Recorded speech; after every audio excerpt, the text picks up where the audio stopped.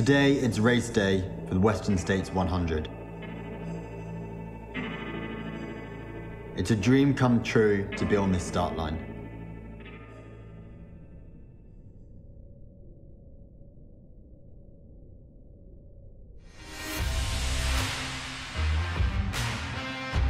When Tom was growing up, he was always very determined to be the best at what he enjoyed doing.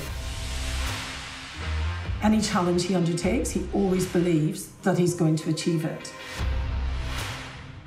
He came in and, very naively said, I want to be the world's greatest ultra endurance athlete.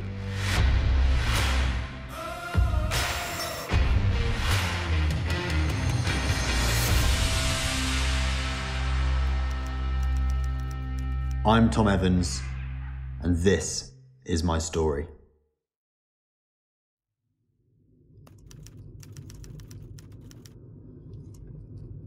I've always said that, if anyone's asking, what do you do for a living? It's like, I'm in the British Army, but as of 5 days ago, I'm now not. It's like, what do I write on my tax, which is forms, professional athlete? For me, that's the dream come true.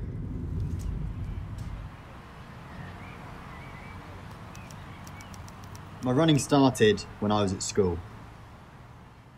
Harry Hastings was my first running coach and teacher. We had some amazing times, difficult times, and also some great fun, both in the classroom and on the sports pitch. So Tom Evans got back in touch with me about a couple of years, maybe 3 or 4 years ago, after he'd had his great success at the Marathon des Sables. And I'd heard about this. Suddenly there was this guy, Tom Evans, coming third at the Marathon des Sables, which is quite extraordinary. But was I surprised? It sounds slightly ridiculous to say I'm not surprised, but I'm not surprised, having coached him when he was 11, 12, 13. I think what he's been really good at is he's always had this goal, whether it was to win a medal at the Nationals for 13-year-olds, or whether it's to win a big race, to be the best endurance runner in the world. He's got his goal, but he really understands the strategy of the process. This is what we need to do to get there. In order to get here, I've got to get this right. Being a good runner is now not enough to be a full-time athlete. For me, I want to leave no stone unturned and be as professional as I can in every aspect of my performance.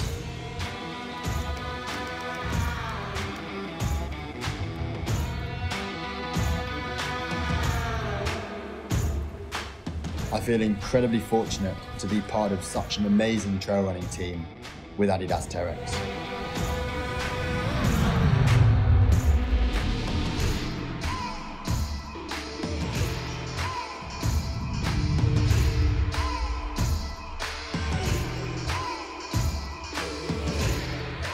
The different personalities in the team are incredibly motivating, and when we're on training camps with each other, to be able to train together and then have some food, have a coffee with them afterwards, gives you a great distraction outside of training and really helps to improve my performance as an athlete, but then also for the other athletes.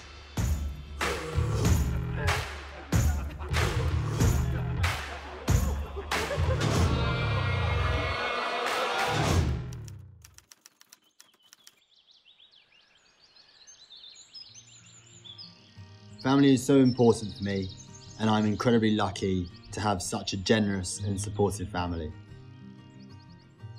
After hard sessions or hard training camps overseas, it's so nice to come back home and become grounded. You see kind of Tom on these magazines, which is great, and it is really good to see that he's doing so well, but at the same time, like Tom said, you come back and see each other and it is like nothing's changed sort of thing. Nowadays, for Tom, when he comes home, home is somewhere where he can just be Tom. He's not Tom the ultra runner, he's not Tom the captain in the British Army, he's just my little boy.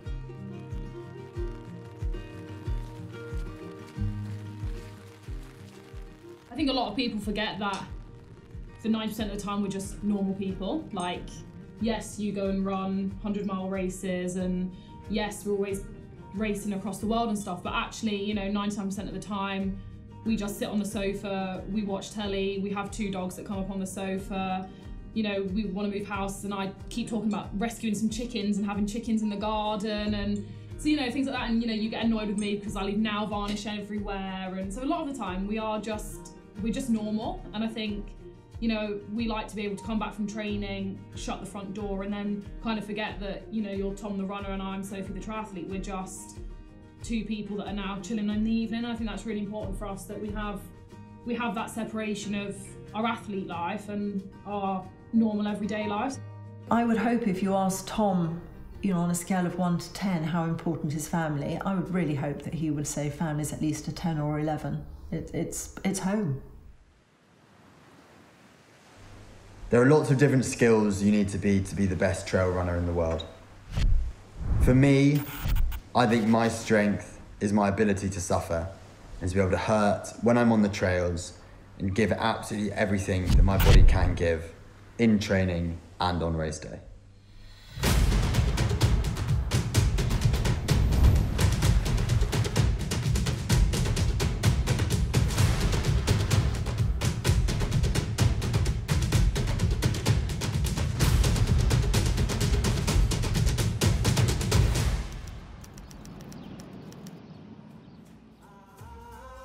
We know what the longer term goal is, we know where we're heading and what the heartland and the likely sweet spot for Tom is going to be.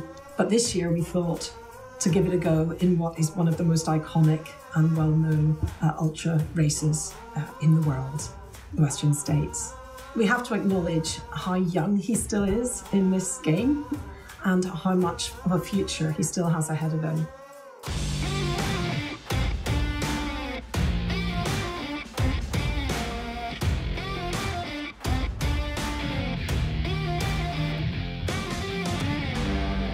As a coach and an athlete, that of course comes quite strongly into our planning of what stages we want to make different decisions around target races and what we focus on.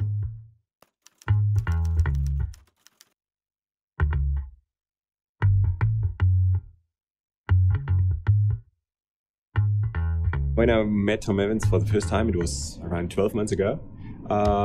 He immediately caught my attention because he's so different than other trail runners, and his background is not this typical trail running story as you know it from so many athletes. It's not a person growing up in an outdoor environment, it's not a person growing up with the mountains, it's even not a person coming with a running background. He was a rugby player when he was a kid, he was in the army then, and then he just started running by accident.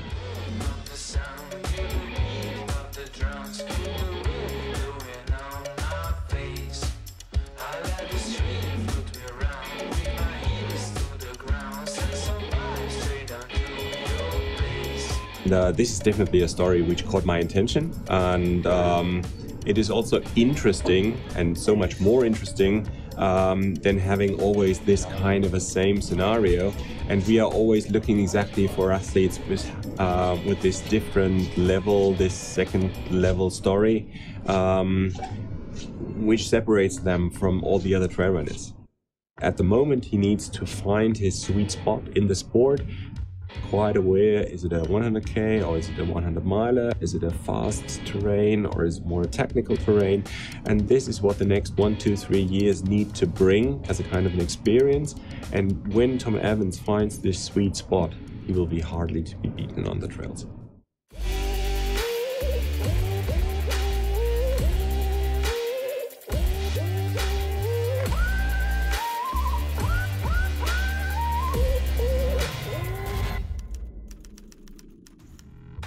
Generally, he has been a 100-kilometre specialist, but now he really wants the challenge, after only running competitively for a couple of years, to run the most famous and the oldest 100-mile race in the world, which is the Western States 100.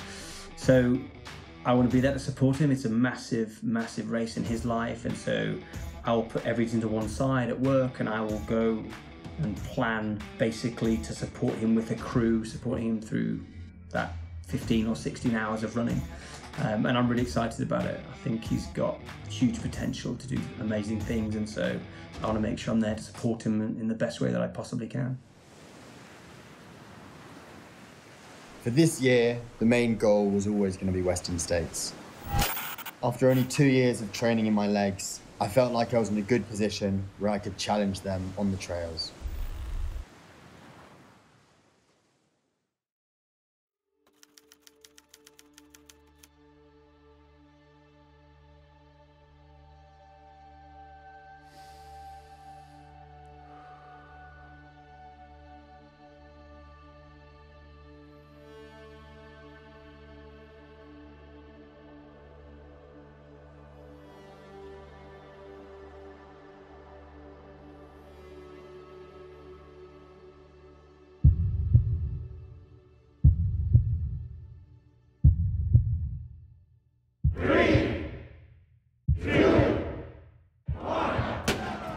My first 100 miler was always going to be Western States. It's the original 100 miler and plays a huge part in ultra running history.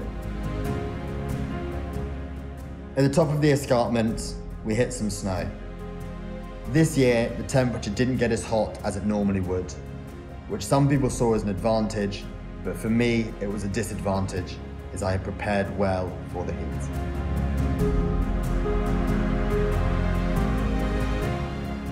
I had an amazing support team during the race who were crewing me at separate locations. In ultramarathons, things are going to get tough, and having that support around you is really important.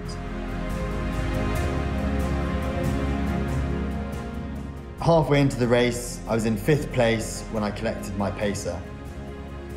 The pacer in this race isn't there to set times like they may in a marathon, but more to keep you company on the trails.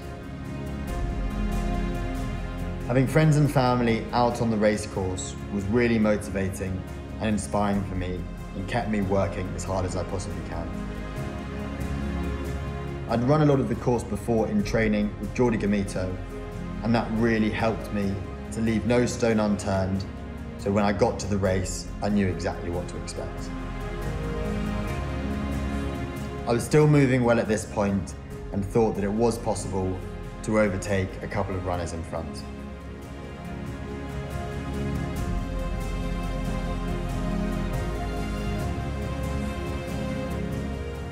Getting to the track in Auburn in 14 hours and 59 minutes was a dream come true.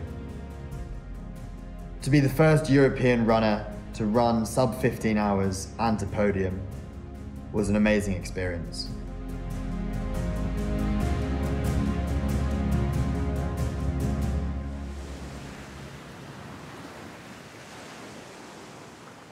So, who the hell is Tom Evans? I am Tom Evans, and this is just the beginning.